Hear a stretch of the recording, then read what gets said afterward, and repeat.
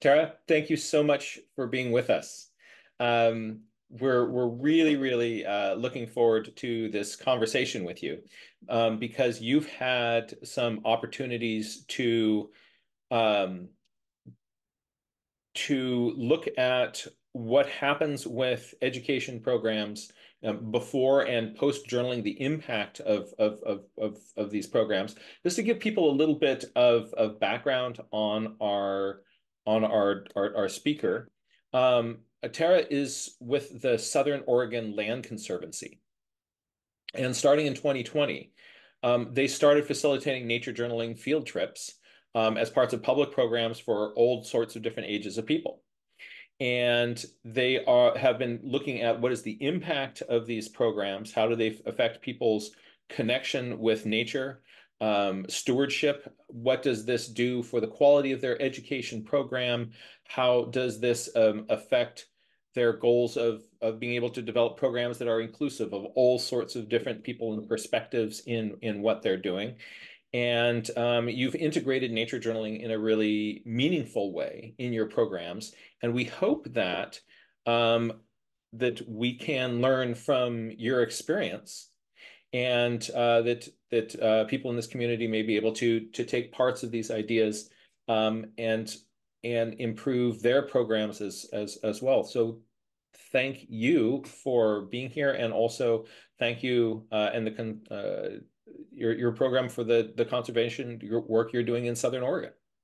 Well, thank you so much for being here. And I feel like I should just note that it is your book, your and Emily's book, that is the foundation of this program. And if I hadn't like somehow magically stumbled upon nature journaling, I don't know what this program would look like, but it wouldn't be what it is today. And I am pretty confident in saying that I wouldn't feel as amazing as I do about the impact that we're having for our students and for our adult learners too. So thank you for making that incredible resource, and then also for like bringing together this community of practice around it, because it has made it possible for me to build out this program. Well, to be able to kind of get your experience in that and feedback into it, this process of how we do nature journaling, it's evolving and growing, and from in the field experiences like yours, we're learning more about what works and what doesn't work. And I'm sure that 10 years from now, our understanding of how to lead great nature journaling programs is going to be even richer because of experiences and feedback like yours. Sweet. Well, I'm glad to be part of the ongoing conversation. Welcome. So I've got just a little presentation, couple of pictures, kind of set the stage. And so I figured I would pop through that, and then we will kind of have some discussion with me and Jack, and then we'll open the floor. Also, this can be our kind of classic Nature Journal Educators Forum group involvement. So I am going Maybe to, before you start on yeah, that, please. while Tara's presenting, I want to encourage people to try doing this. Just sort of take notes as ideas pop up that kind of stimulate your neurons. Rather than listening and going like, "Oh yeah," actually write that down. You can do it sketch note style if you want. A great place to practice your sketch noting, and you're going to find that you are able to kind of in your brain hold more pieces of the fabric that Tara's talking about.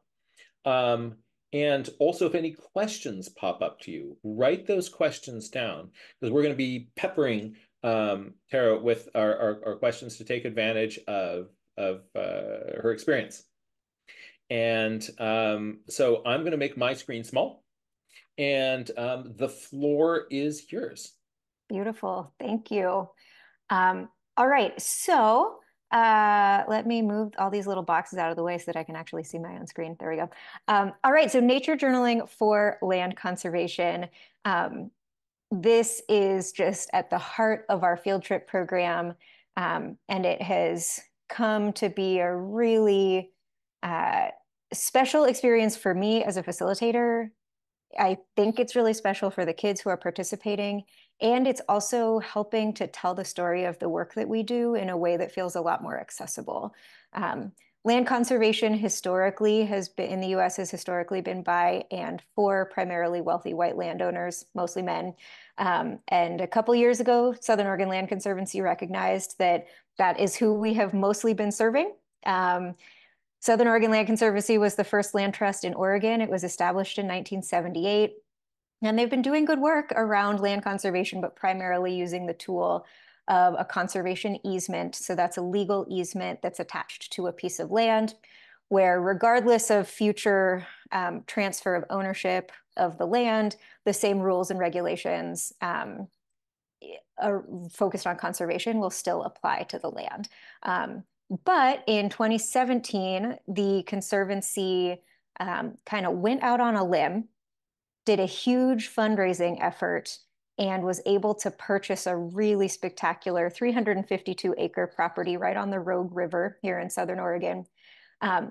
Specifically for, I mean, obviously also for conservation, because it had very high conservation values, but also so that we would have a property where we could take kids out and be like, hey, let's get to know this place. Let's spend some time here, which when we were working with private landowners wasn't typically an option.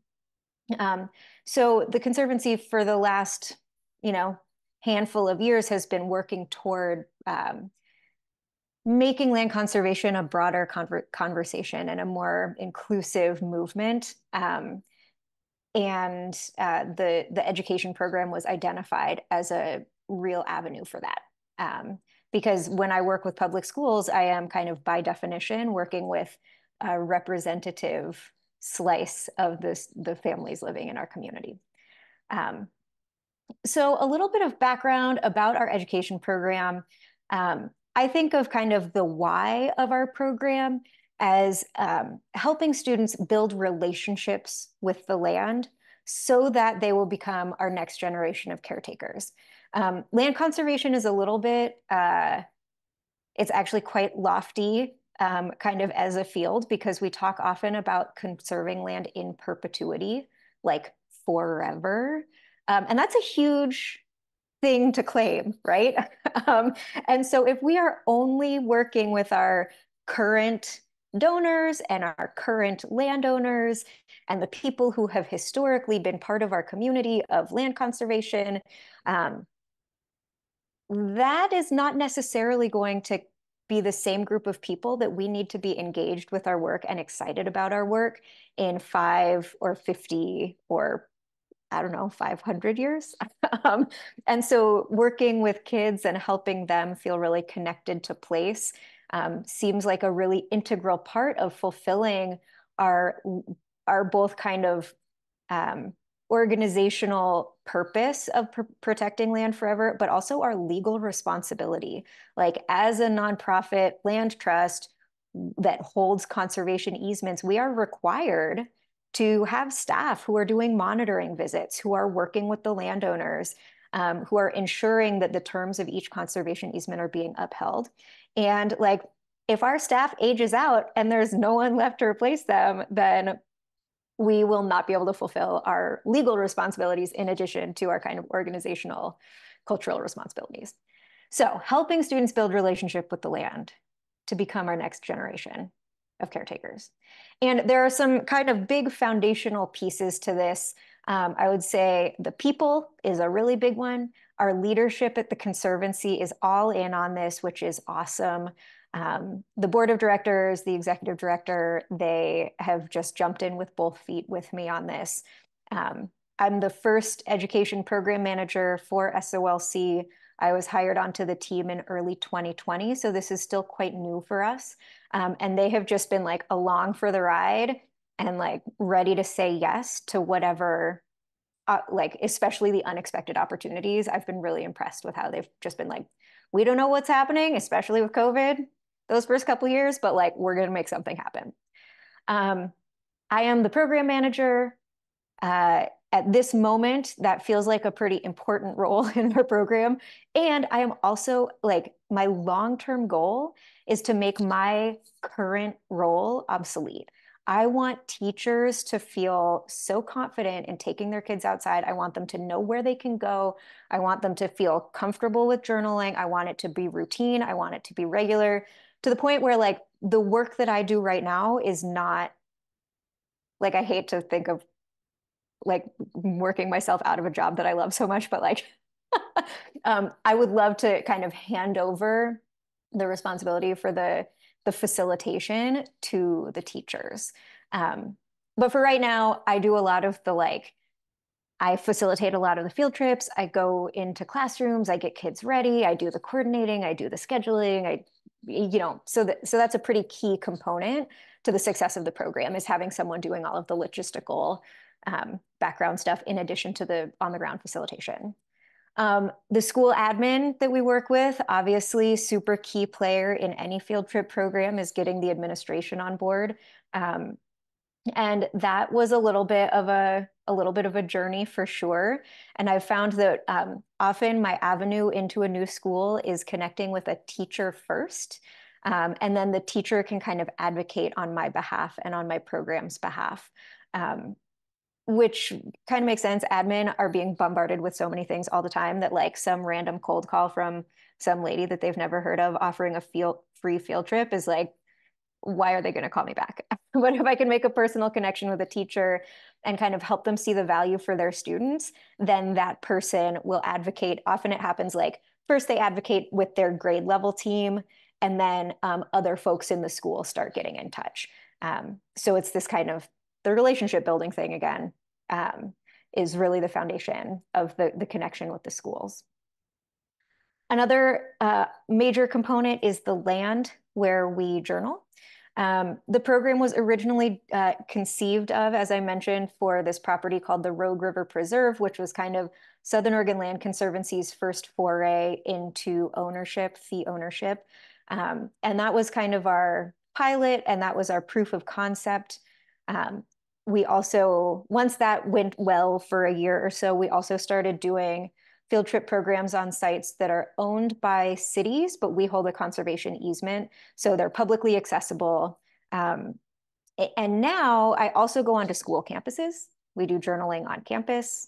I think it's really important that kids and teachers know that we don't have to get on a bus and drive somewhere special to have a nature journaling experience.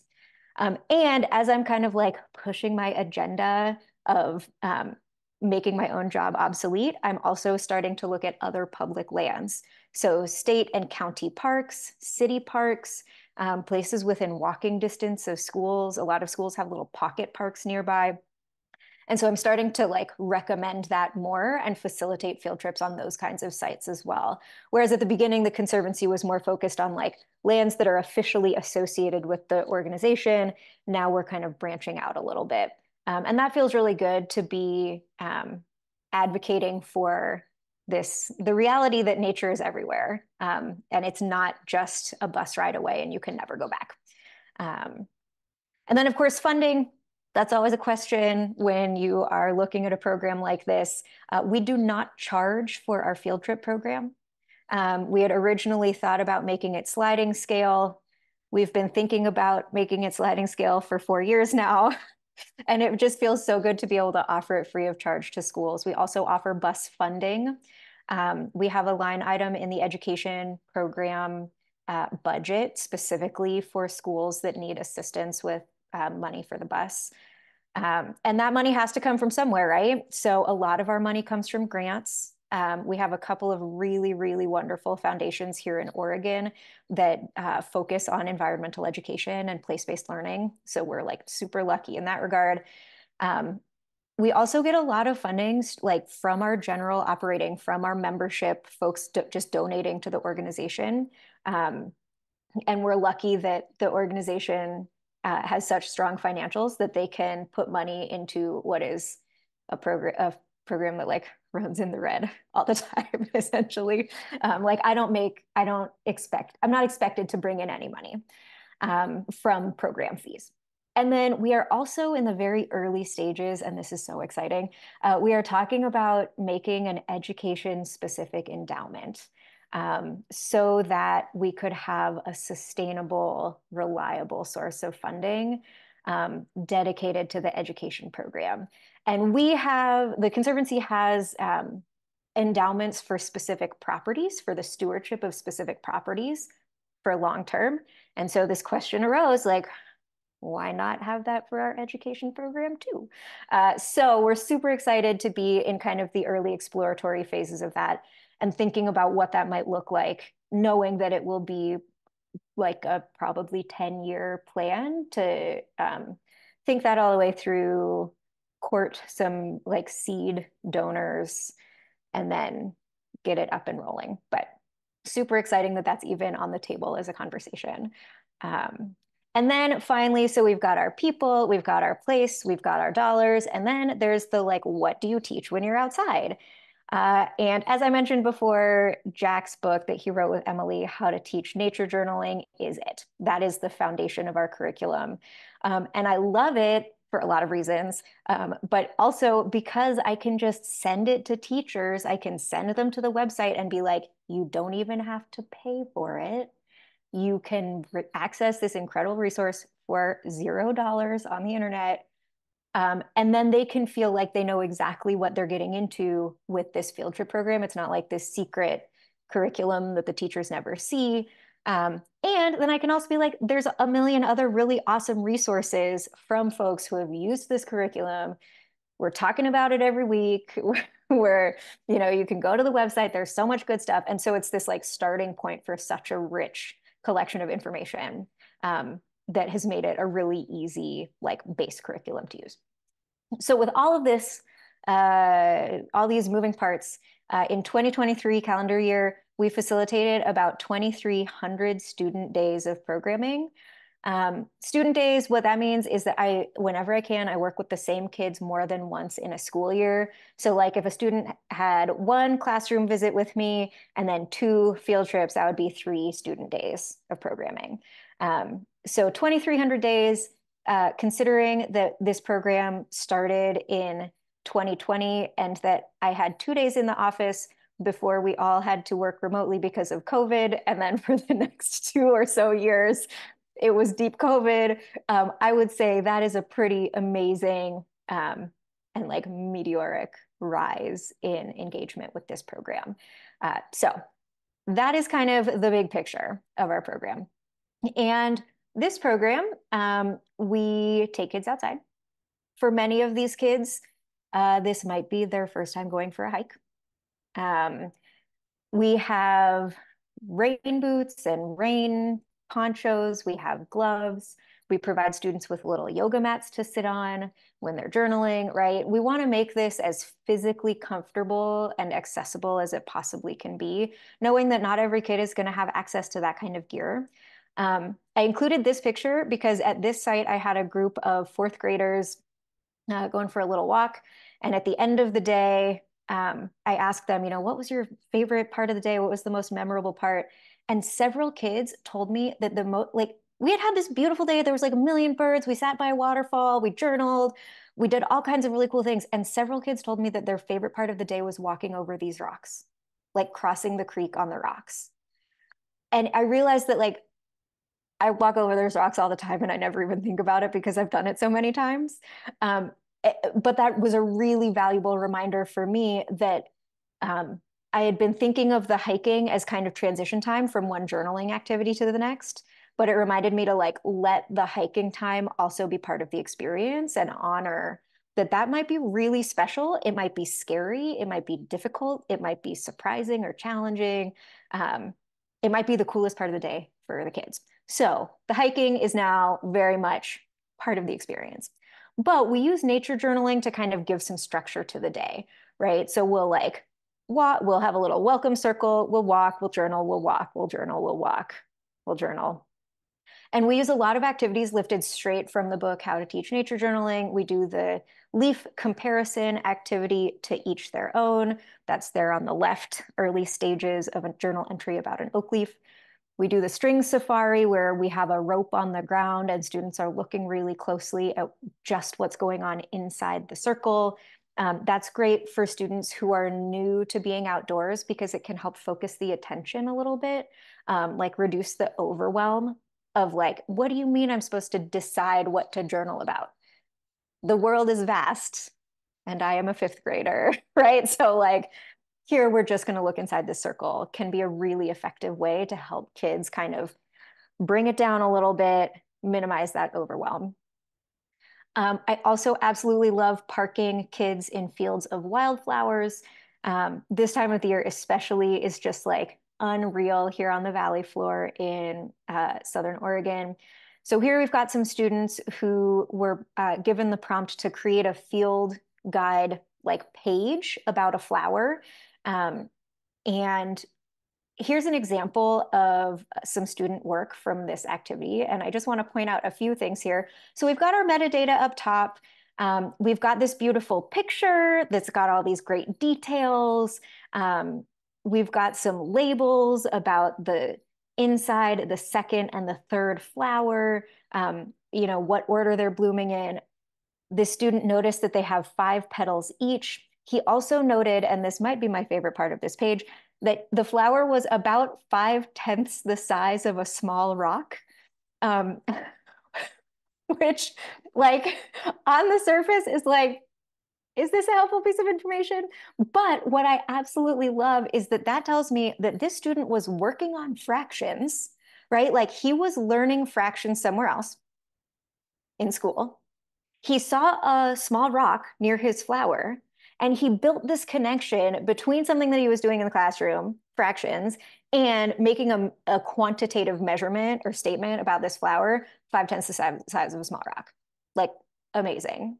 I love it. I don't even care that he didn't use the ruler that he had, because 5/10 the size of a small rock was a way of relating that was working for him in that moment. And then I also invited the students to name their flowers. Now, if you're familiar with the Rogue Valley, you could look at the date, middle of April. You could look at this drawing, and you could know that he was on the valley floor, and you would probably be able to make a pretty good guess that this is a Western buttercup, right? Like it's a pretty effective journal entry.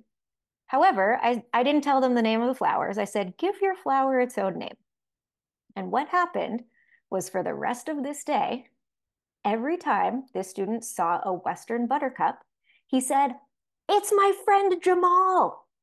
There's Jamal the gold flower, as we were walking down the trail every single time. And he identified it correctly every single time. And he didn't miss any. Like, he was so tuned in to Western buttercup. But I'm pretty confident that if I had said, well, that's a Western buttercup, that kid wouldn't have cared. He wouldn't have cared.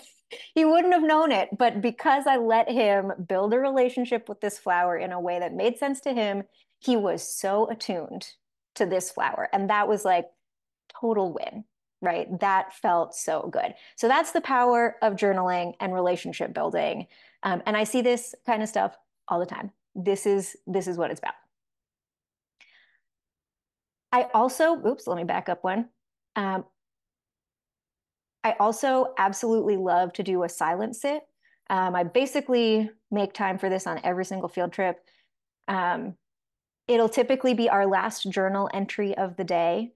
When the students already have some like fluency and familiarity with our 2 triads, they've practiced sitting quietly, they've practiced observing closely, they've practiced using words, pictures, number, they have the skill set a little bit in hand. And then at the end of the day, I set them up with like, you're going to sit somewhere, at least 5 really big steps away from any of your friends. And we're going to sit quietly. And we're going to sit quietly for anywhere from 10 to 30 minutes. And often the classroom teacher is standing behind the kids like, don't do it. It's not going to work. And I'm like, trust me, it's going to work. We've got this. And sure enough, they settle in. It almost always takes a few minutes of like squirming and squiggling and moving their mat to a different spot, but they settle in. And then this is where the magic happens. These kids just zone into their journal. They zone into the place, and without fail, when I check in with kids at the end of this activity, typically I'll frame it like, okay, we've been observing the world around us all day, but now I want you to notice what's going on in your own mind and your own body. What happened for you while we were sitting quietly? And these kids say things like, I've never sat that still in my life. I didn't know it was possible for me to feel that calm. Things like, I've never been able to hear myself think before, right? And it's like, oh, okay, this is what it's about, right? I'm excited to be out here teaching you next generation science standards, science and engineering practices about asking questions and communicating information. That's cool. But learning this skill, learning the self-regulation, self-awareness, ability to settle, capacity for being present, building a relationship with themselves and with a place, that feels very, very important. And that is what journaling has brought to this program. Like I have a 15-year career in outdoor education, and I was always super science focused. Science outcomes, we're collecting data, we're doing the data sheet, we're making a model of how energy moves through an ecosystem because you're a sun and I'm a caterpillar or whatever. And like, that's cool. And there's a time and a place for that. But the journaling has allowed me to tap into the social emotional skills in a way that I didn't know was possible. And that, I think, more than the science skills, is what's setting these students up to be the next generation of caretakers. They love this place. They love the feeling in their bodies and their minds when they are sitting on the land. They feel connected. And whether they like, I don't really care if they grow up to be like land stewards as a job or like botanists, but if they are teachers, if they sit on their city council, if they vote, right? Like these are like, we need people thinking critically about land and people's relationship to land in every aspect of our communities in order for land conservation to be successful long term. So that's what we're doing here with these kids in this magical forest and also on their school campus, right? Practicing this same kind of awareness and presence, not just in the fancy woods, but closer to home too. So that's the kind of like really feel good moving toward conservation work that we do with journaling. I do also just want to throw out there too that we also have a little bit more of the hard skills thing going. And so for an example of that, something that I'll do if I'm looking at something like invasive species removal is we will journal about our target species first, and then I turn the kids loose on finding and pulling out whatever the target species is. So for example, here's some curly dock. I pulled a couple curly docks out and handed them around the group. They took 10 or 15 to record. You know, again, we had practiced journaling several times already this day. They kind of knew what to expect.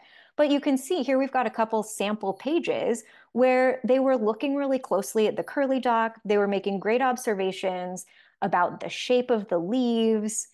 Some students were drawing kind of like curly dock grows in little seasonal pools. And so some students were drawing like just the little tips of the leaves coming above the water, you know, whatever was most helpful for them in those 10 or 15 to like tune in with this. And then once they've done that, I feel really confident just being like, okay, go forth and find the plant.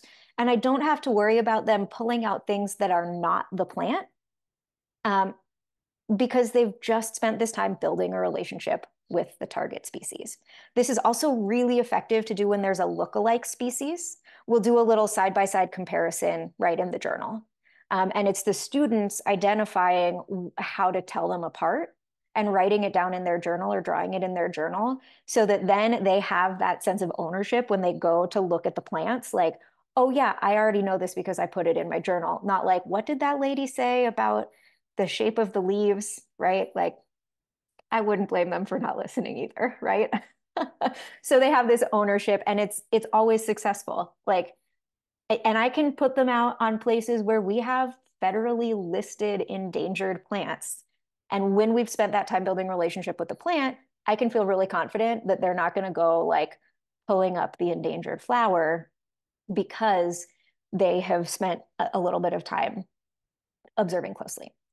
And I'll say this is also really effective with adults. I do this same strategy with adults. And like we did a workshop last year about dyer's woad. I'm not sure if any of you are familiar with dyer's woad. It's a super aggressive plant in Northern California. It's really bad. And it looks a lot like mustards. And so we did this side-by-side comparison, and then we turned our folks loose to collect just the dyer's woad. And then we actually used the dyer's woad to dye fiber blue. So it was this like fiber arts plus conservation workshop, which was really fun. Um, I've also done stuff like this with, we have a master naturalist course here in Oregon that's run through the OSU Extension Agency. And like I think I was given like 10 minutes with the group of master naturalist students one year. And so I did a quick and dirty observational drawing, because a lot of what they do is botany, and they're like learning the ins and outs of like these super involved botanical things. And even just 10 minutes of like, let's talk about noticing shapes.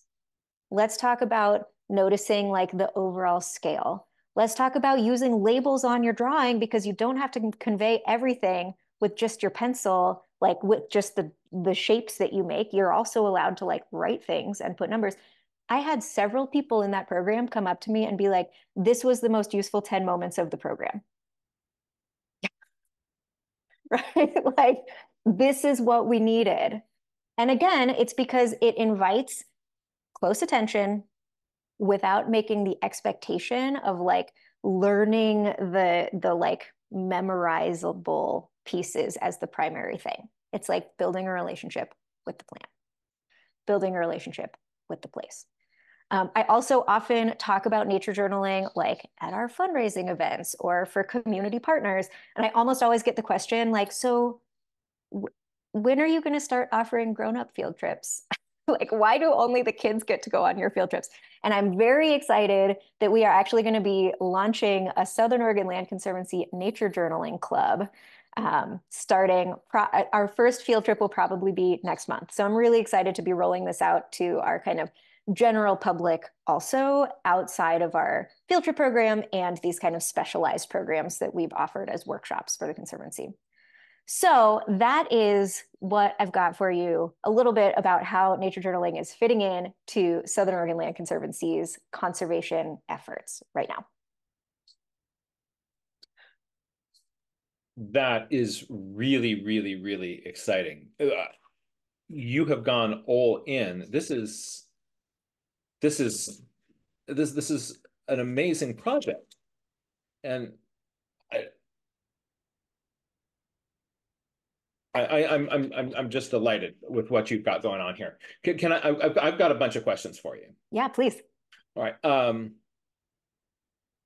So um, so first of all, just sort of some logistics parts of this. Um, you've got tons of rain. Yeah. Right? And a lot of people say, like, well, we can't nature journal in the rain. How do you wrangle rain?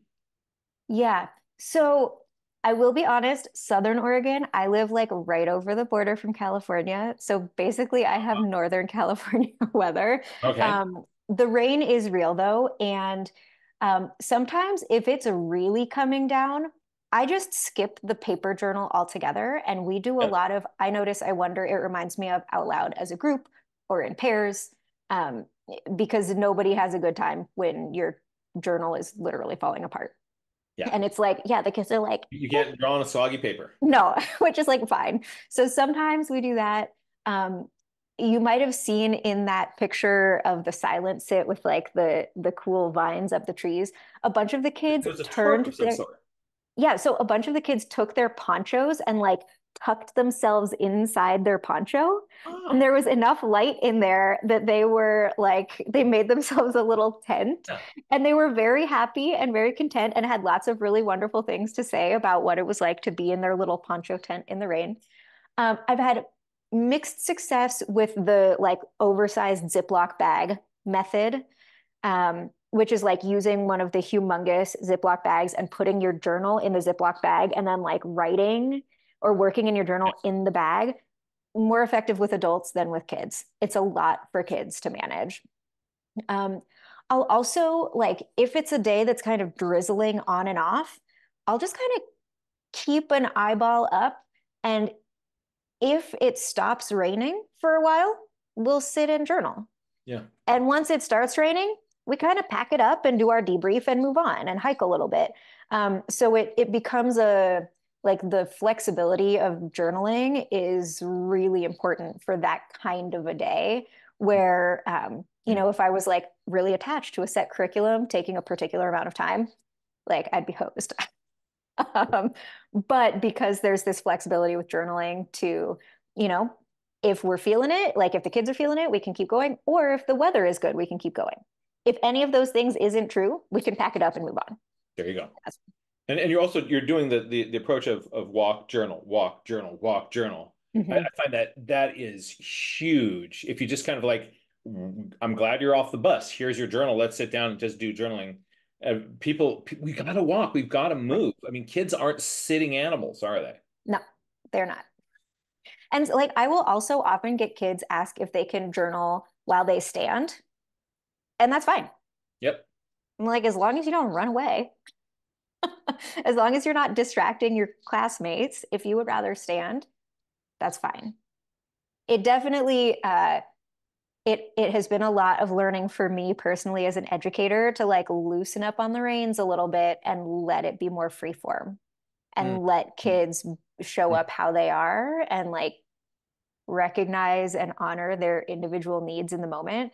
And journaling is, it allows for that in a way that a lot of the programs I've worked in the past, like there wouldn't have been space for a kid to be like standing over by himself on the other side of the trail. And I could, you know, I wouldn't know that they were still able to participate. The journaling gives just so many more opportunities for kids to engage in a meaningful way that doesn't look normal. Right.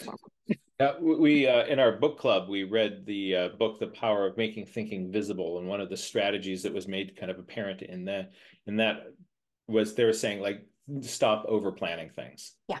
Like we get every little moment all planned out. I'm going to do this and this and this and this. Get your general ideas. Then you need to be out there in the field, and we're going to flex this depending on you're watching the kids, their energy level. You're Yep. watching the weather. What's it going to Yep. do?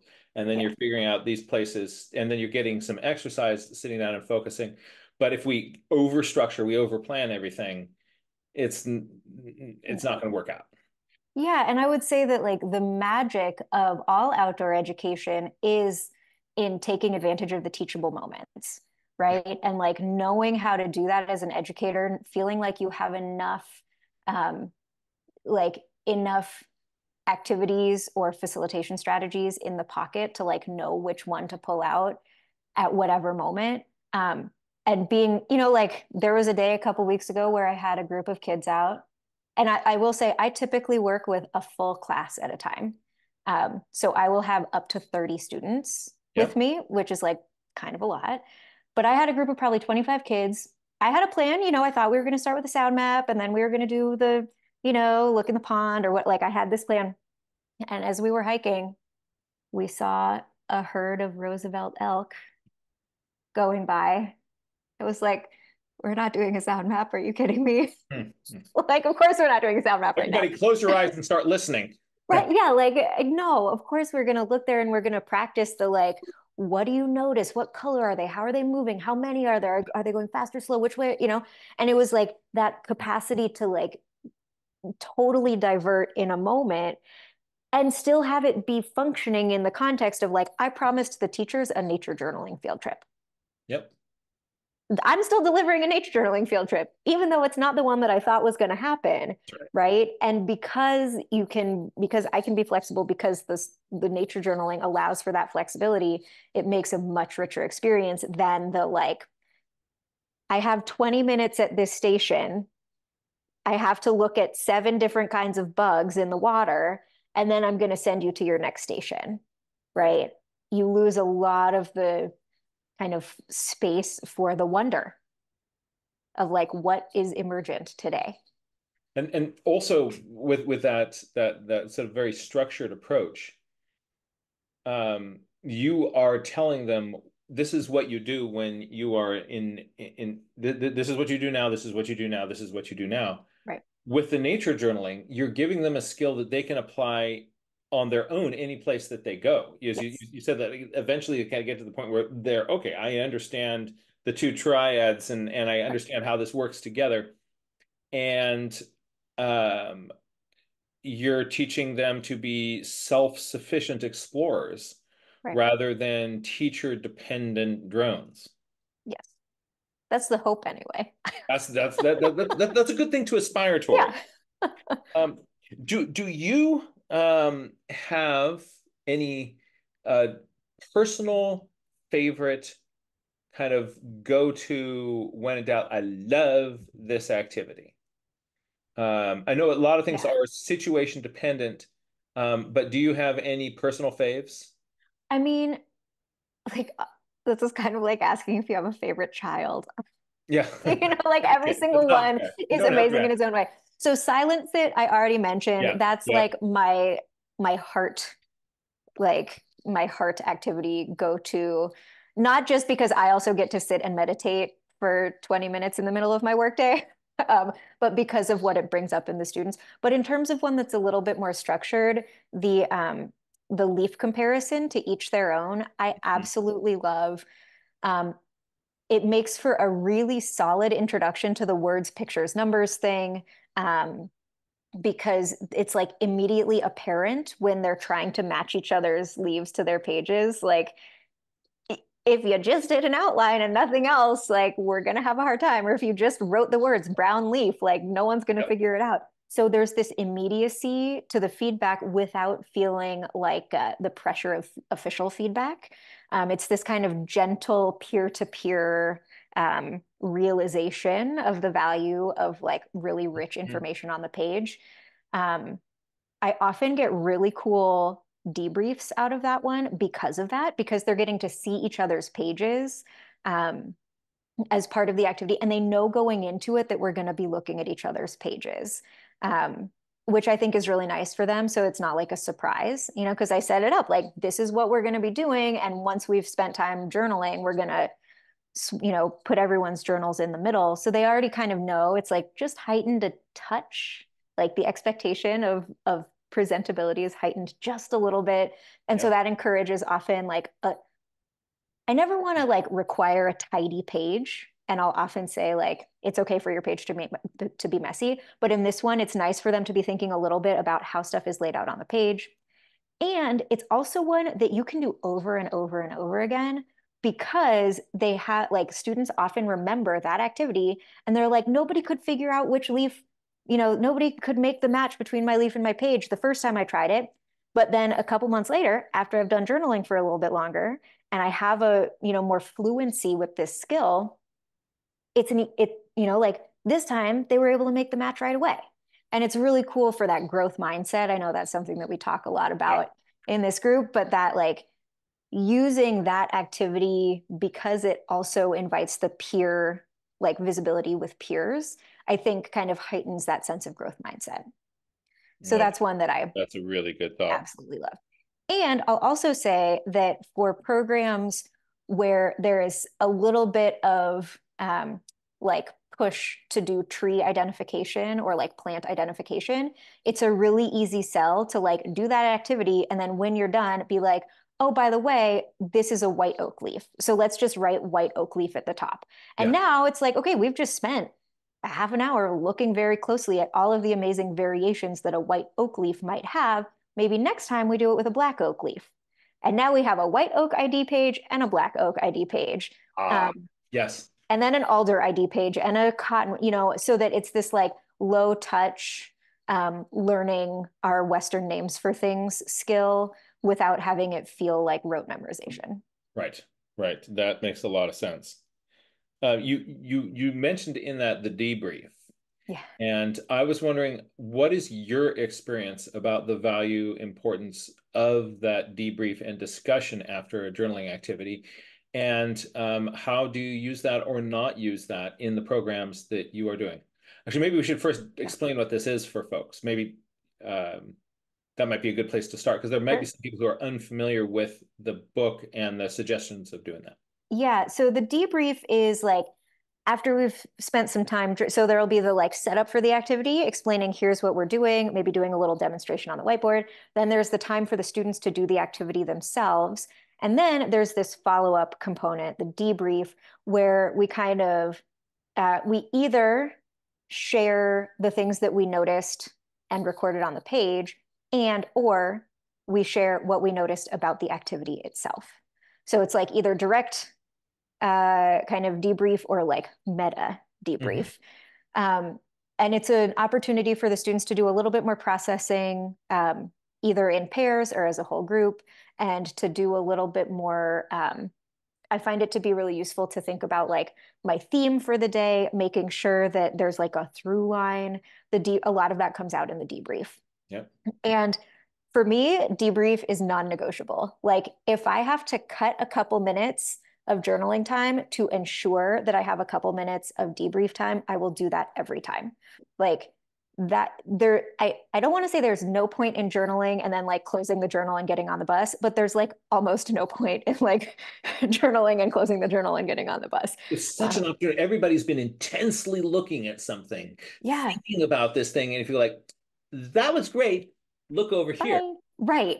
It you lose so much of that experience.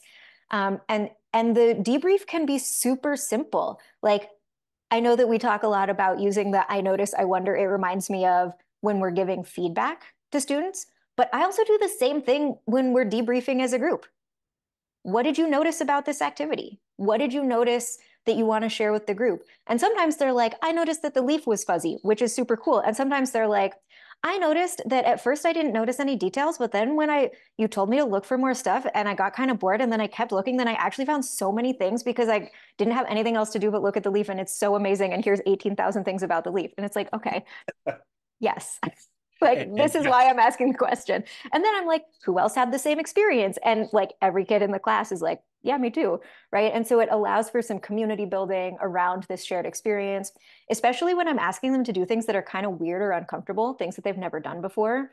It gives a little bit of processing time and like validates that it was a little weird and uncomfortable, maybe. And also helps identify and articulate the value of the experience. yeah, and you, in your program, you're also doing a lot of things trying to get a program that's going to be inclusive to a bunch of different perspectives. And Mm-hmm. in something like this, where everybody has been looking at the leaf, we all are coming from the same sort of base of experiences. There's no, it's like, anybody who's seen an eclipse, Right. tell us about this. This is then an experience that is shared by all students, and you can then, do you find that then people's willingness to participate in those discussions goes up? And do you think that, and I'm Yeah. also wondering about particularly people who are not usually perhaps contributing to a science discussion in a Yeah. class? Absolutely. Yeah. And I think too that um, to kind of have a gentle on-ramp to these discussions, absolutely the shared experience is really important. And I will often do the think, pair, share routine Yes. where I'll pose a question or a prompt. I'll give students, 60 seconds or whatever to think about it quietly. I'll have them then turn to someone near them and share what they were thinking about, and then invite anyone who wants to share with the whole group to do so. And that kind of stair steps them up instead of just being like, okay, entire class, raise your hand if you blah, blah, blah, blah. Then the kids who need a little bit more processing time, the kids who are feeling a little uncertain, they're never going to raise their hand. I wouldn't, you know, like, let's be real. But by giving some quiet processing time and some like practice conversation time with someone who's presumably a friend because they're standing next to each other on their field trip, um, it really brings down that barrier for participation. And I've found too that often I will, one of my favorite things to do is that exact process with like, what's one question that you had while you were journaling? And and the first time I might just have like a couple kids offering a question for the whole group. But the more we practice the questions and the more we're like sharing out with the whole group, the more kids are willing to participate. And usually by the end of the day, I can do like a rapid fire all the way around the circle. Everybody shares a question. And I Mm. don't have anyone saying, I don't want to share a question. But being mindful that there's this kind of like scaffolding into that, I think is really valuable instead of just expecting kids to be ready from the jump to share out loud in front of a whole group. Um, but yeah, that shared experience then becomes super important because if you have kids who feel like who have never gone hiking, or while some other kid is like, when I was in Switzerland last summer with my Right. family in the Right. Alps, right? And you're like, oh, okay, we have a disparity here. That's great. And then the kid who's never gone hiking is like, I don't have anything to share here. Right. So using that shared experience is invaluable as a starting point for that really rich discussion that feels inclusive of everyone. That I so wish that strategies like this were on my radar when I was starting to teach. My Right. model was kind of the classroom thing of the teacher asks a question and you ask people to raise their hands, and then a hand up gets called on. Right. The stuff was not on our radar, No, or at least it wasn't on mine it at all. wasn't on mine either.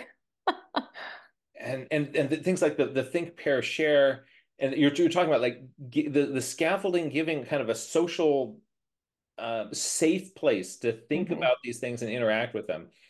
And then you interact in that group. Then interacting with this larger group feels more natural. It's less Right. threatening, and the conversations are just so much better. Yes. Yeah, because you have so many more voices involved. Yeah, that's right. Um, what as you are kind of going around and sort of scanning the environment, like it's easy when the elk show up, right? Right. Phenomena has arrived, Right. right? Charismatic Yeah, megafauna is charismatic on the scene. mega phenomena have arrived. And but what as you are kind of going around the landscape, sort of trying to figure out like what you're going to do where, what kind of cues are you looking for, or what kind of what sort of thinking about like timing in terms of kid tiredness, kid energy level. How are you kind of managing that? And when are you deciding, kind of looking at the same sorts of things in your kids as you're looking at the phenomena of the kid's behavior, then deciding it's time to wrap this, have a discussion, and then get moving again.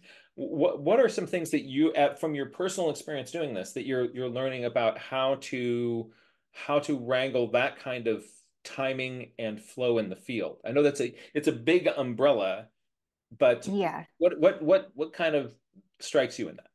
Yeah. I mean, I think that a big part of it is being aware that like how my body and mind is doing is not necessarily the same as how the kids' bodies and minds are doing.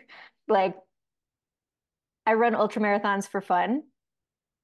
I can be on my feet for a long time, and a kid who's never gone for a hike before is going to be tuckered after 10 minutes on their feet, right?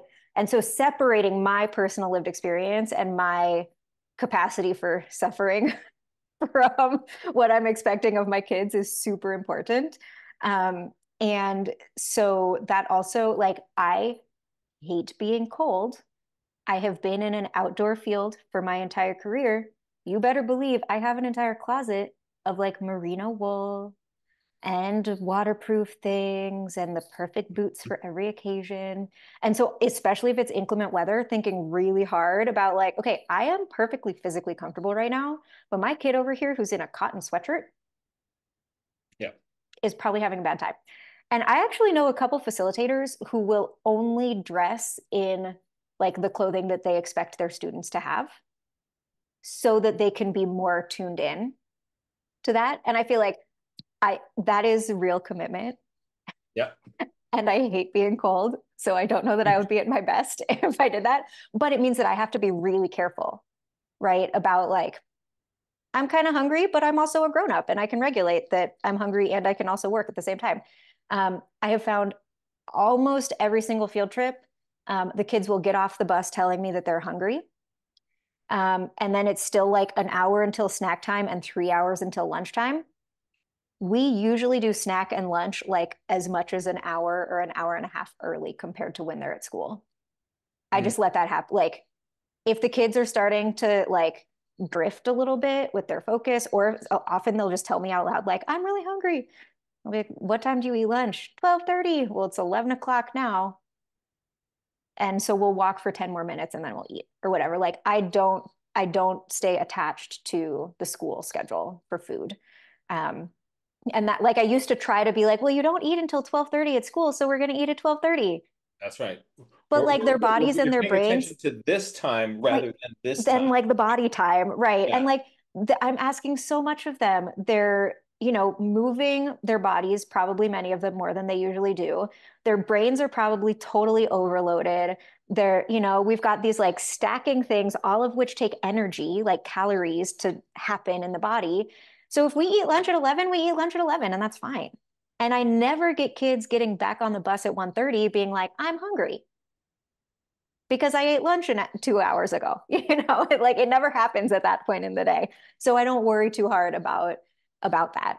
I will say that something that I do kind of always have in the back of my mind um, is where my next like physically good stopping point is going to be. Because I work on tell me more some, about that. yeah. So like the Rogue River Preserve, I love it because it's a lot of flat open spaces. There's plenty of meadows that I can pull off into that don't have a field of poison oak involved. Like probably I wouldn't need to walk more than 5 minutes in any direction along the trail at that particular preserve to get to a place where I could pull the kids off the trail and park them comfortably. Um, the calculus is a little different when it's really hot because I'm always looking for shade, and like managing the shade and poison oak like Venn diagram is a little Uh, bit more challenging. But that's something that I'm always thinking about. But at other sites, like we have one site that's down in this little, this beautiful wooded little ravine, but it's all steep. It's almost entirely single track. And so what I think of as my educational eddies, the places where I can like pull off the trail and make our little eddy to circle up, those are few and far between. And so I know that like, okay, this trail intersection has enough space to circle up.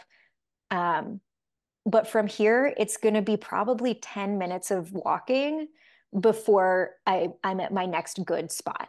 yeah. And so I have to kind of gauge more carefully at sites like that where, um, like, okay, maybe I was planning on making it all the way to the waterfall, but this group is really tuckered. So we're actually going to sit at this place instead, because I don't think they're going to make it another 10 minutes and be ready to then like arrive able to journal. So it definitely changes based on the terrain.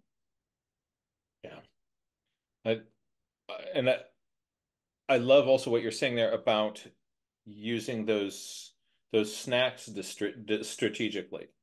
Because those can also be things that like bring together. Like you pull out a bag of trail mix, and the group has concentrated, right? Yeah. Um, Yeah. and the um, so I'm also in the same boat where I'll often like I'll pass out some snacks to students, and then while we're eating our snacks, we're having a discussion, and Yep. people are, nom nomming the Yep. trail mix. Yeah. Um, and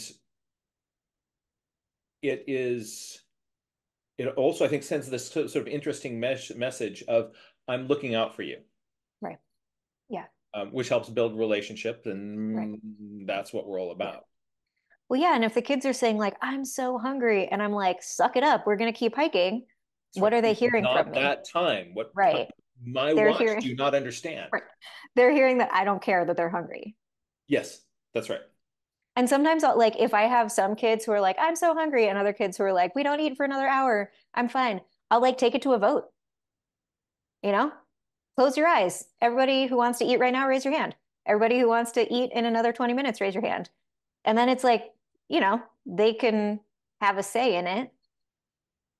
I'll also have them close their eyes so that if there's a direction that I feel that it needs to go, I can just throw the vote. There you go. And you don't have to go by majority. No, Go by like there's enough people who are hungry that maybe right, some snacks are in order. right. Or like the desperation hand raise. Like, okay, one desperation hand raise means Yeah, that, we got to get some snacks on that kid. right. Yeah, we got to get some calories on board. Otherwise, we're going to start having a bad time. Yeah. So what I'm just sort of zooming out from this, I'm seeing that you're helping kids build relationships with the land by paying attention. You are Mhm. helping yourself build relationships with them by doing exactly the same thing, by paying attention. Yeah, yeah. You pay attention to the landscape, so you know where there is a clearing up ahead. Hmm. You're paying attention to their energy level, how spaced out the group is getting as we start to hike. If people are starting to kind of be pushy, shovey, Yep. right? Then like snacks help with kids being pushy, shovey Yeah. because Yeah. you're not yourself when you're hangry. No, I'm certainly not. That's right. This is really, really inspiring. I would love to kind of get some questions from our larger community here. Yeah, Uh, please. and so if people have questions, you can use the raise hand function on Zoom. So hit that button and then you will boop, boop, boop, boop, boop, automatically in the queue. If you can't find that button, just turn on your screen and do like a little dance or kind of do this. And then we will spot you. Um, and we'd love to hear your thoughts about this, what that gets you thinking about, or if there's something that Tara said that you're like, I want to just like when you mentioned this, that really resonated with me. We want to do those for several reasons. One is you having that conversation with Tara will help that idea stick in your head better, right? Because of the reinforcement of that. You're more likely then to remember that and incorporate it into your own educational programs. And also there'll be somebody else in this group like, oh yeah, that was a real thing. And I didn't even get that in my sketch notes. Huh. All right, I'm gonna like put that in right now. So any thoughts, questions, comments, or ideas, we would love to get those out on the table now. So please feel free to join in our conversation.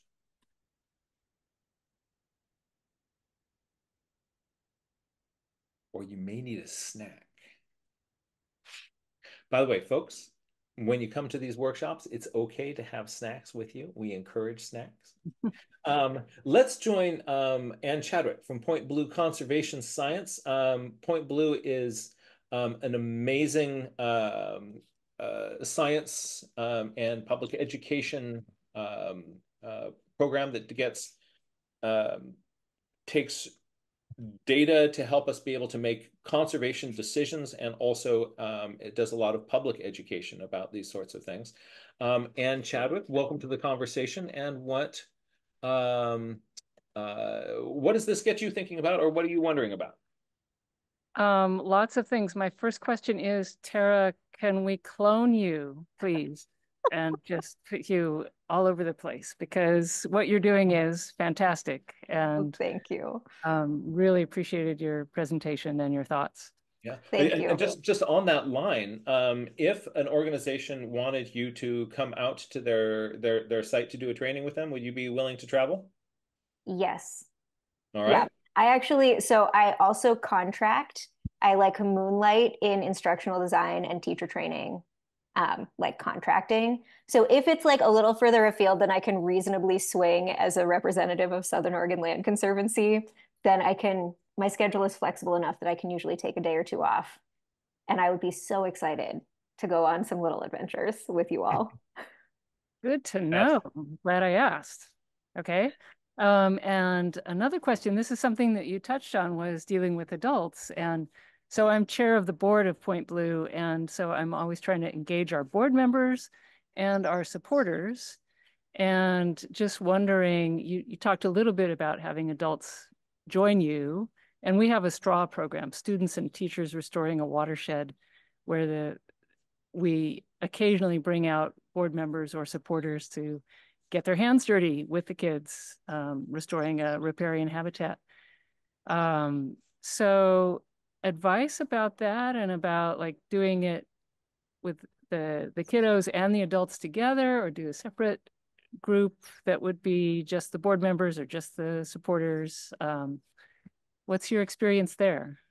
Yeah, great question. And I would say there's definitely space for both.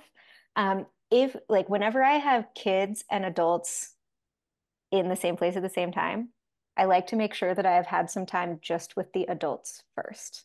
Um, so that we can have some kind of shared expectations about what's going to happen, some shared vocabulary about how we, when we're looking over a kid's journal page, what do you say to them, for example, right? And it's not to say that it's this like super involved, in-depth training, but I think there's a great deal of value in spending a little bit of time with your adults um, ahead of time so that you can be kind of a united front and all pulling in the same direction. Mhm. That said, I think there's something really magical about the intergenerational on the land thing.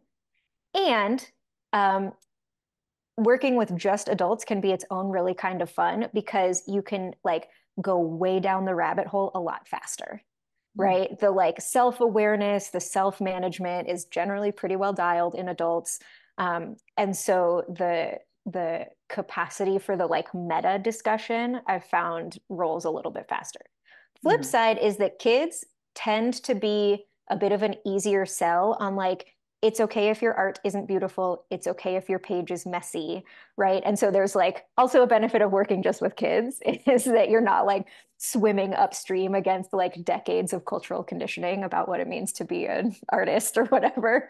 But yeah, I would say that biggest recommendation would be if you're going to have adults and kids at the same time, have even just a little bit of time with the adults Yeah, specific that's to that program ahead of really time. important.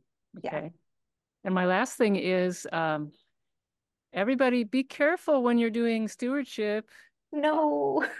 I Oh, broke my arm when I was out at the beach 2 weeks ago, 2.5 weeks ago, for a cleanup out at Bodega Bay that was in snowy plover habitat. And there's this fishing vessel that had come aground and it had broken up and there was all this debris around. So I found this perfect piece of debris up in the driftwood that I thought I have to get to it. And I tripped over the driftwood and put out, the brace your hand. And I should yeah. have rolled, Jack, right? Should have rolled. But Yeah. anyway, it's a little fracture. So, Okay. stewardship is Real good. commitment to conservation over here. I know, That's right. trying. So Ann Chadwick has taken one for the team, Yeah. right? You get a purple heart or a green heart, a green heart um, for um, for an injury in the line of stewardship. There you go. So keep doing stewardship, but be careful out there. Oh, thank you. Thank you so much, Anne. Thank Yeah, and, you. and so and I also wanted to sort of tag in on this idea of these intergenerational programs. I think that people we're used to kind of education programs segregated by age, because it helps us kind of put people through the processor. Um, but it is delightful when we actually get intergenerational programs. We've done that a lot with Nature Journal Club things. Um, Grown-ups seem to be a little bit more vulnerable when they're around kids. And kids, when they're seeing all the grown-ups being all in on it, they're like, I guess this is normalized now. I guess we're all in. It's a beautiful thing that happens when we do that. Mhm. Um, so thank you on behalf of all of us for what you're doing with Point Blue. So sorry about your injury, and I wish you a speedy recovery. Um, so if there's anybody in this group who is watching this who I think if anybody does like clay or craft work, we need to make a green heart for to get to Anne Chadwick. If anybody can um, uh, has kind of come up with a kind of a fun way of doing that. Let's see if we can make that happen. If you make it, we can get it to Anne. Please let us know. And thank you. Thanks. By the way, what is the phenomena tally so far? Oh, 8, I think, unless I've missed any. All But right. yeah, Was that including mega phenomena? I think that one should maybe get 2. So maybe we're up Okay. to 10. Yes, Yeah, double that's digits. we gotta make that a thing. Mega Yeah, phenomenon. because it is mega. I Yeah. like it. Okay. Thank you, Anne. Let's bring in Star. Star, thank you so much for being with us here. You can now unmute and welcome to the conversation. Well, actually, yeah, there we go. Okay, I think I'm unmuted, right? Yeah. Congratulations, Tara. It's very wonderful work you're doing, and it's inspiring for all of us, whatever we do with nature journaling, to be listening to just the incredible work that you've been able to accomplish and, you know, bring to those lucky, lucky kids. Well, So thank you. I had several things come up in my mind as you were talking. First of all, I'm a meditation person, so Yes. I wanted to ask if you did walking meditation with the kids at all. You know, I used to in programs that had less space for meditation because that was like the only time that I got to do it. And Okay. I haven't been doing it in the context of these nature journaling field trips, but that is a fabulous suggestion to Yeah, kind of because set the stage mhm. for the silent sit or other quiet activities. And if you have somebody who finds it really hard to sit, it could be an option for that young Mm-hmm. person. And Mm-hmm. the connection of the foot to the earth is so powerful. If you have Mm-hmm. them outside, I think it would be super. Mm-hmm. And I wondered if you knew about pebble meditation. That No, would, tell me about pebble meditation. well, Yeah, I'm writing this down.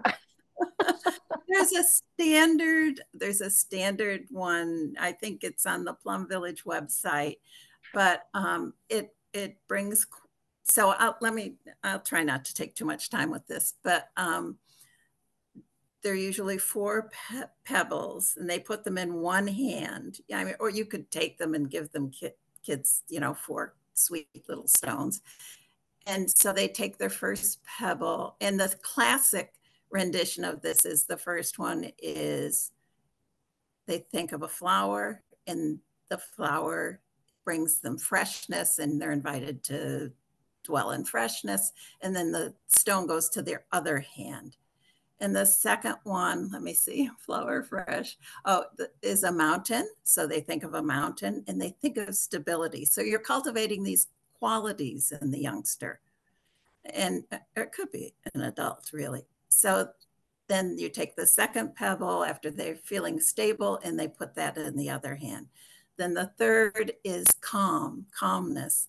And you invite them to envision a lake or a still pond and to identify with the calmness of the water. And then you take that pebble and put it over in your other hand. And then the last one is space. And you ask them to think about space. And then you invite them to feel free. And you take that fourth pebble and put it in their hand. So it's just a way of introducing these qualities that you want to have within.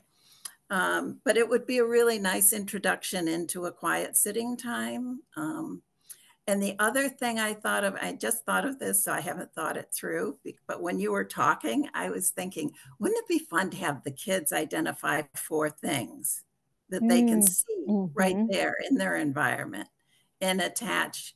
I mean, you could just make it up as you go, attach some quality to each of the things, some positive quality, and have them move the stone, But I think it's a neat thing to do with young people, and you might enjoy it.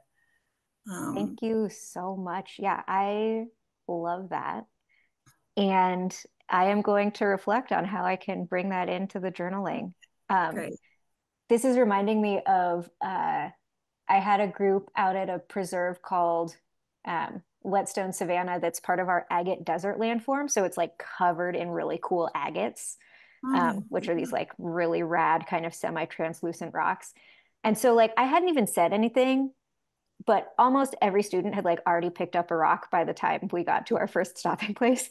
And I was planning on doing one activity, but we did a U-turn and we did the to each their own activity, but with a rock instead of with a leaf, which was like hilariously more complicated and difficult because a leaf is like functionally two-dimensional, right? Like to a fifth grade mind, you trace it and then you draw the features and maybe you do that on the other side. But a rock is like inherently three-dimensional. And so it invited this really interesting question of like, okay, well, like I can trace it, but you know, but then if I turn it on the side or if my pencil is slanting in, and then like measurement became really important because some of the rocks were this big and some of the rocks were this big. But the kids got really attached to their rocks, like very quickly. And I'm, usually I'm a like, everything here is someone's food or someone's home. We have to leave it behind. But then when you have these kids who've been like sitting with their rock and getting to know it, it was like a really interesting like ethical question for myself of what do we do here? And so what I decided on is I invited the students to tell a secret to their rock and then to leave their rock in the place. And so the place would hold their secret and they could come back and visit the place which knew their secret. Cool. That's very cool. Yeah, but I didn't have to deal with the like, yes, you're allowed to take the coolest rocks off of the preserve question. But it felt very meditative, like as they were sitting there with this object. Because like a leaf, if you try to like hug it with your hand, is going to turn into a bunch of little dead leaf bits. But a rock, you can like have this really physical experience of having it in your hand. And I think that might have been what felt so connected to them in a way that the leaves don't. And so I love this idea of connecting some of these qualities and the practice of dwelling in some of these kind of intangibles as a way to incorporate that more deliberately. And it's something you can do in a classroom too, if you wanted to. You wouldn't, or maybe if it rained so badly you couldn't go out, you could use it, So, yeah, definitely. So also, I was wondering if you had a way to follow up later on with the classroom through the teacher or through another visit. It's such an incredible experience, I would be wanting it to go on and on. Yes. Yeah, the one and done is like, it's really hard. And so I make an effort to have, if I work with a kid at all during a school year, I make every effort to work with that same class more than once. And so it often looks like I'll do a classroom visit in the fall, followed pretty closely by a fall field visit, and then also a spring field visit. I'm still working on getting teachers comfortable with the winter field visit thing. I've got a few teachers who have bought in, which is really great. But yeah, the like one and then you're gone forever thing feels like we're losing out on a lot of really incredible learning. And I think even just 2 field visits makes a huge impact, both because they're like building relationship with me, they're building relationship with the journaling skill, they're also building that deeper relationship with place, getting to see how it changes over time. They get to look back in their journal and see what's the same and what's different. And that's really special. But that was something when we were developing this program, I felt was pretty important to prioritize rather than like cranking through as many individual kids as we possibly could. How do we make it more meaningful for the kids that are closest to the places that we're taking them to? And then hopefully it'll continue in their lives, so. That's the hope, is that like they will pick it up and run with it in ways that I can't possibly envision or expect. Yeah, well, absolutely. Congratulations again. Thank you so much. Thank you. Tara, some really, really wonderful thoughts there. So that's why then you have the metric of the student days instead of number of students reached. That's exactly right. Yeah. So if we change the metric by which we measure things, we're able to not have something like some test that gets you focused on the wrong thing. Right. That's really, really wise. I love your idea of the walking meditation. Yeah. It's It makes me, powerful. so you've got, so Tara's experience, they're walking, they're journaling, they're walking, they're journaling. There's these walking periods, and those, um, part of that can be, going over the stream, the adventure of Mhm. walking, Mhm. right? And Yeah. to have, students be concentrating on the adventure. We're going down this adventure gulch, and let's see what we experience. Like, how are we navigate this this crossing or whatever it is. Another way to kind of handle the transit things, in the Mhm. Beatles. Are you familiar with the Beatles program? Yeah. So what is it? It's an acronym for, it's a Lawrence Hall of Science environmental education resource. Better education, better environmental education, Teaching, learning learning. strategy. And it's a tortured acronym that ends up being Beatles, right? Um, but they have this really cool activity where they have, you pair students up, you give them a question, and as they're walking down the trail, they're discussing it. So these discussions, so that before, when we did environmental education programs, there'd be sort of these sort of talking moments and then the walking moments. This Mhm. allowed people to do the talk and walk. Um, and then, Star, you're suggesting this other additional way we can sort of play with some of the transit times is to give the structure for a walking meditation, and then we're cultivating a different thing in each one of those walking sections can be a very, very different experience. Yeah. It's good to designate a specific space, to do it. And it's good to do it in silence. So, yeah. Otherwise, they're someplace else. But yeah, I think it's really powerful and it's really helpful to help kids settle in. Yeah. Good luck. Thank you so much. I am very excited to bring some of this into my program. So thank you so much for these You're very suggestions. welcome. Star, Sure. so wise. Thank you. Let's bring in the mad botanist on this conversation as well.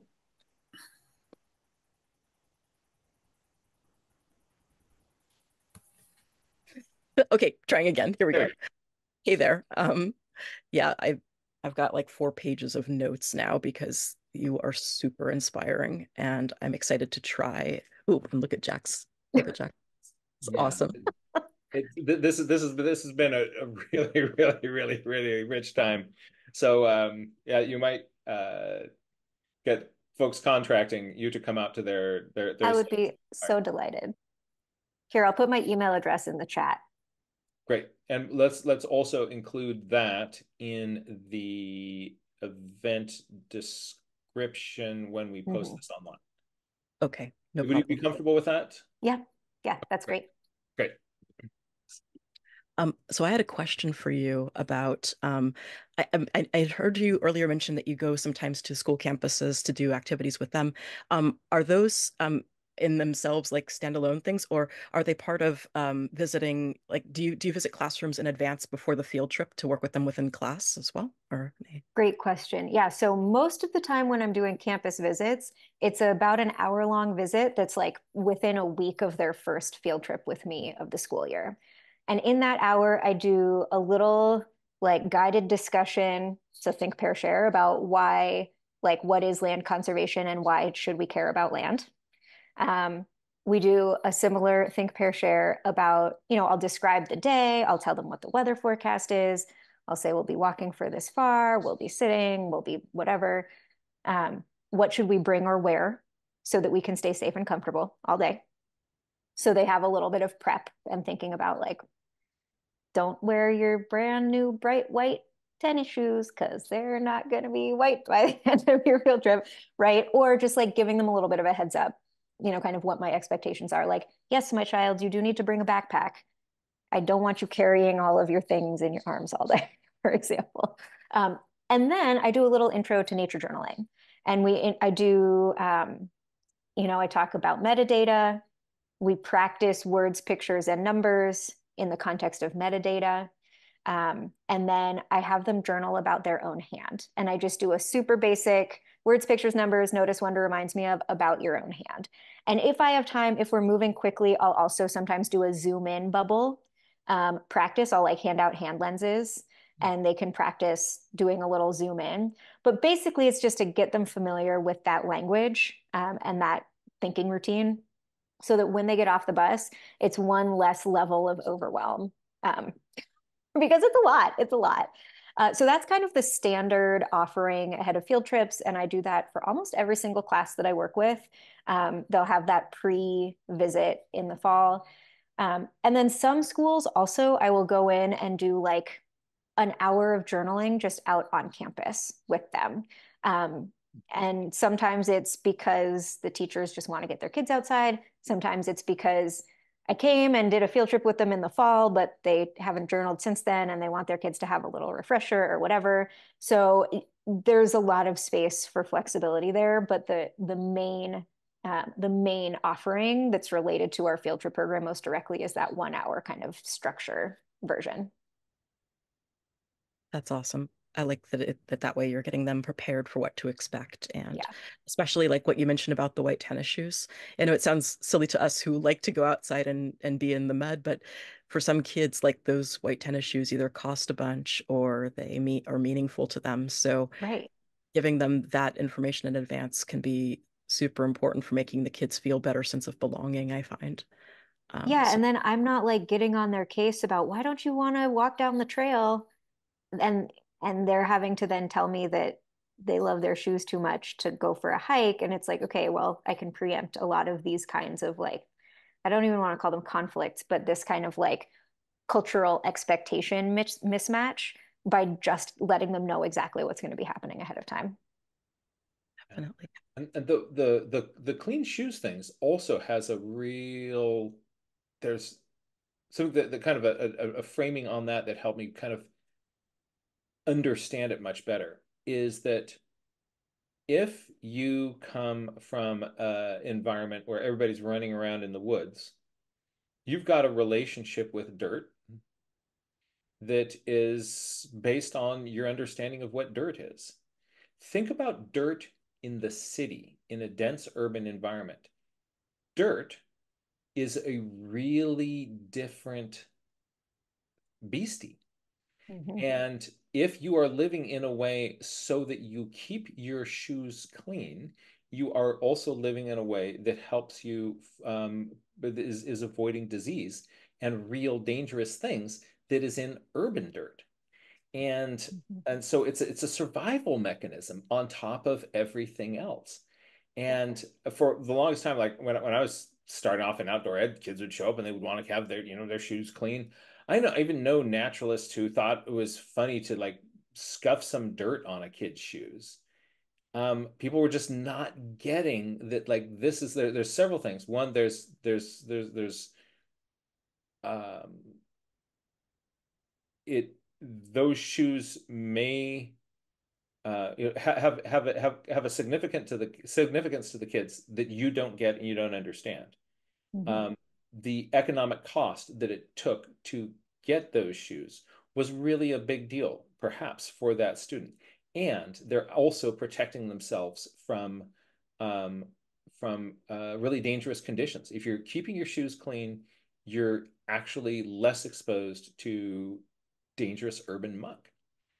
So yeah, having clothes that you can be outside in and can be comfortable inside of makes such a difference. Mm-hmm.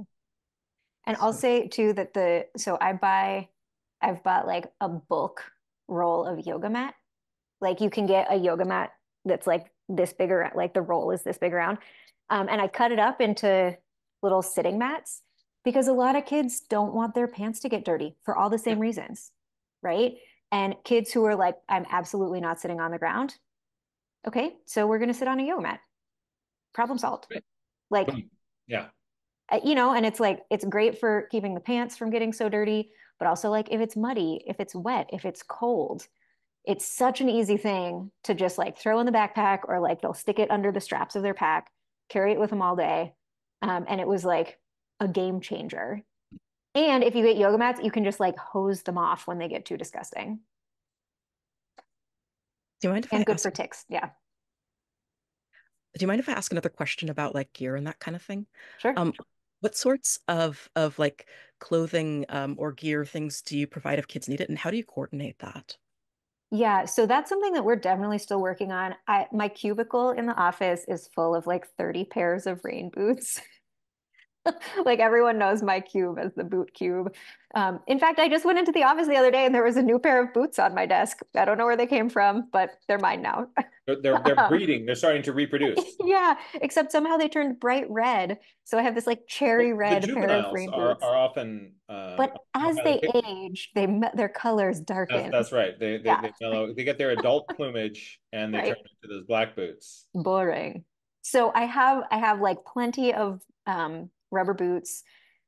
I have ponchos, which I don't love because they're like kind of flimsy. So we're in early stages of either doing like a community-wide coat drive or just getting grant funding to buy a couple class sets of coats. But with that one, it's a little tricky because I don't want all of the kids who are in conservancy coats to be wearing the exact same coat. Um, so that they're not like visibly tagged as kids who don't have a coat. And so it would like if I'm buying them, I'm going to be pretty careful to get like a collection of colors, a couple different brands, and they might will tag them like inside the collar, but I don't want any of the kids to feel like, oh, I everybody knows that I don't have a coat. Um, but I have rain ponchos for the days where it's just like gross out. Like where it's pretty grim. And then I have gloves, just like, pretty basic cotton gloves. We don't ever get like super cold here, you know. I don't have to deal at this place, I don't have to deal with the like, oh, you're not dressed appropriately, and so it's literally dangerous. It's just a like discomfort thing. And so I think the calculus is a little bit different. Like I used to work in Minnesota and we had a very serious gear closet for kids to borrow from because there it's like if you go outside dressed inappropriately, like you could just die. You could just die because it's 30 degrees below. And so it's a little different here.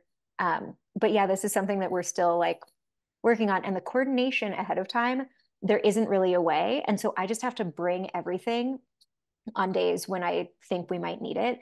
And so I'm actually lobbying the Conservancy leadership to get me a van that will be our education van.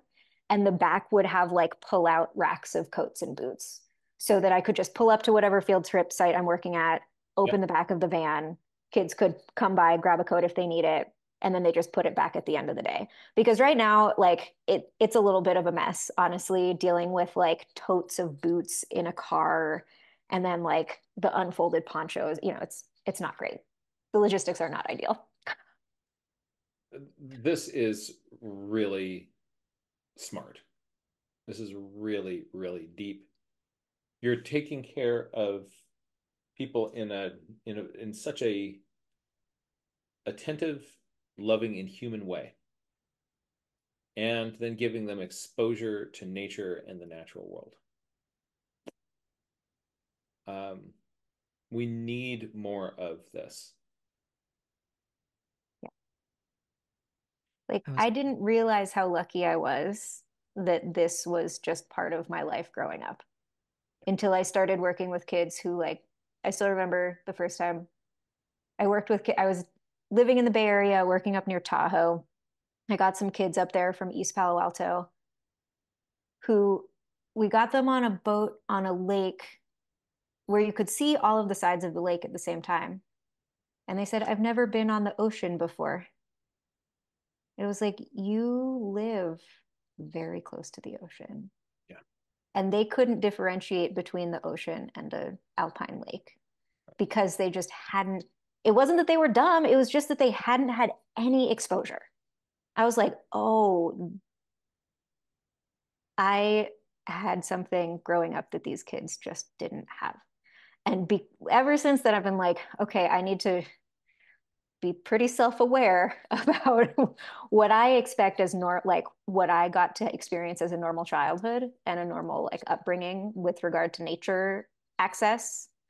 Um, and so it feels really important to make sure that I'm attending to that recognizing when it's tripping me up, recognizing when it's making it so that I'm having a hard time building relationship with kids, with communities, and acting accordingly. I think that is, for me, that's one of the most moving things I've heard an educator say about trying to increase accessibility. And I wish that there, like what Jack and others have been saying, I wish that there were more people like you who really are that conscientious.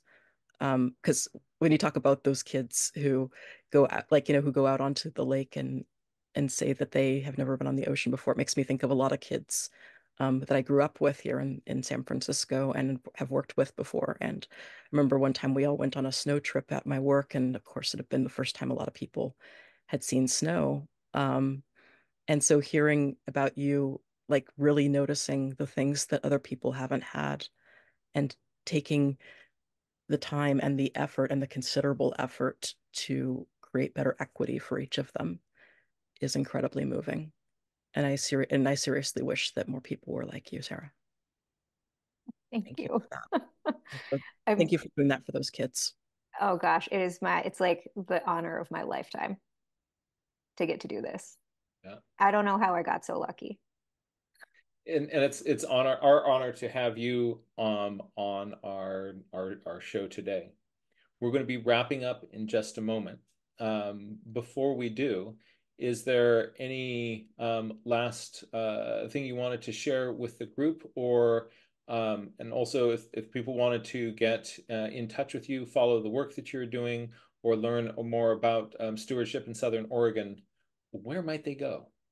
What great questions. Yeah, so Southern Oregon Land Conservancy's website is landconserve.org. I'll put it in the chat. We have a newsletter if you want to see pictures of cool things like fairy shrimp and kids in oak trees. If anyone wants, we recently had a line of t-shirts and stickers printed that say "We protect fairies." And it has fairy poppies and fairy shrimp, which are two of our endangered species in this area. So if you want to buy a t-shirt, you can email me, or if you want a sticker, send me your mailing address and I'll just send you a sticker that says "We protect fairies." But yeah, please check us out. We just recently got a new social media amazing expert on our team. So we're more active on the socials these days. I'm not going to lie to you, I don't know what our handles are, but I know that we're on Instagram and Facebook. It's something or other. Yeah, so it's in there somewhere. Definitely email would be great. Feel free anytime to reach out if you want to talk about journaling. In case you couldn't tell, I really love nature journaling.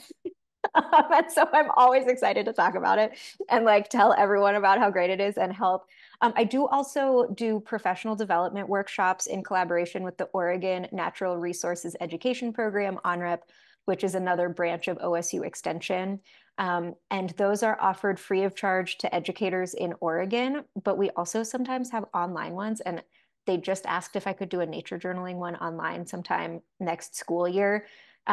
So if you drop me a line, I can also send you info about those. And if you want to come for an in-person one, if you're close by, that's cool. Or you can get updates when there's online ones happening. And those are, yeah, really great. You can get your PDUs, you can get some of them even offer substitute reimbursement. So that's pretty cool program. And let's see. Oh, there's one thing that at the very beginning of our call today, this flagged up for me. Our stewardship director, when we had a little staff retreat a while ago to do some strategic planning and some visioning. And we were talking about, we did essentially a think, pair, share about why the work feels important to each of us.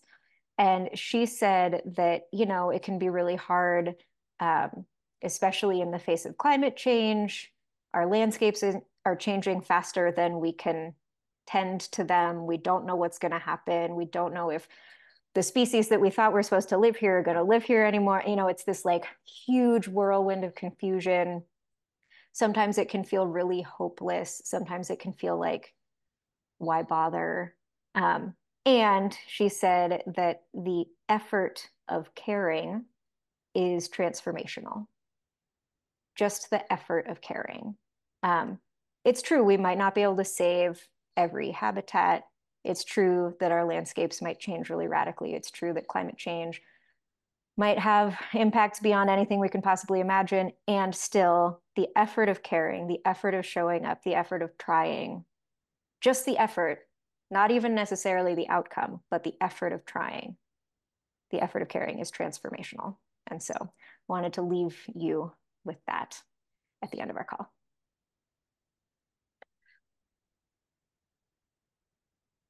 Thank you.